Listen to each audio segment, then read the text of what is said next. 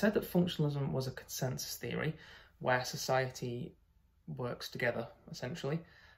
Now, the way this is done, functionalists suggest, is through the primary and secondary socialisation process. So we learn how to behave within society, and we learn what is acceptable and not acceptable within society.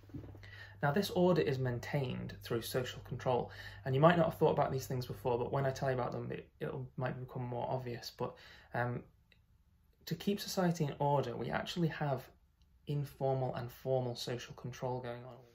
Okay, so let's think of some examples of informal social control. Now, this would be if someone did something quite minor, but it was socially unacceptable. So maybe they let the door go when someone was approaching a door, or they said something inappropriate at a formal event. For example, maybe they swore at a formal event, or they were, offensive. And this would be controlled through the use of other people reacting to that. So the other people that are around may show criticism, disapproval. They may stare at the person, make a sarcastic comment, and these are ways that it sort of puts that person back in their place, really. Now, there's formal social control as well. This is a bit more serious. So this is more if we kind of break laws and that kind of thing. So we have the informal control, and then we have the formal control, where we know if we do certain things, we may be arrested or fined or prosecuted. And the way we keep formal control is through different agencies, for example, the police and the military and things like that. So that would be kind of the next level of formal control.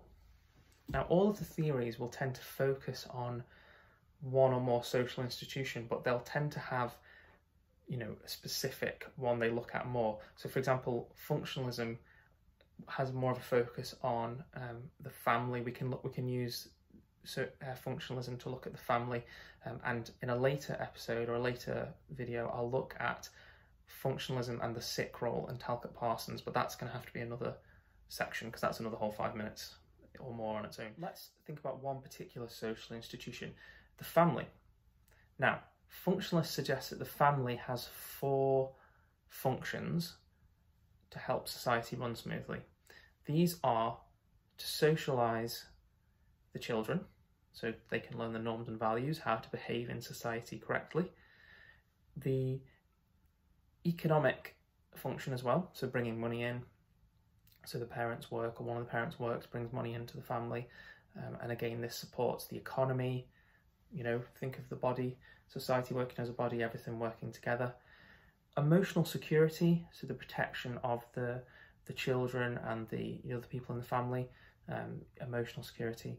And the final one is reproduction and to continue the family, so reproduction of having more children, keeping society running. And again, these, by doing this, it keeps society running, keeps new workers coming through, people that know how to behave in society. Let's do a really quick recap then. Functionalism, unlike Marxism, it's a consensus theory. So the idea is everything's working more together. Society's running more smoothly together. Society can be seen as a body, where the organs of the body are like the social institutions, and they almost work together for society to work. Social institutions are the building blocks of society, for example, healthcare, education, the economy, the family. We have formal and informal control in order to keep people and society running smoothly. Informal control will be people making comments, people kind of keeping other people in check. Formal control is through police, military, breaking, if you break laws, that kind of thing, being prosecuted, being fined. And finally, the family in particular as an institution has several roles in order to keep society running smoothly. Now, functionalism will have another part, we'll have another video on the sick role, Talcott Parsons' sick role, which is kind of an offshoot of functionalism, but we'll have to deal with that in another video. So thank you very much. That is functionalism in a very quick overview.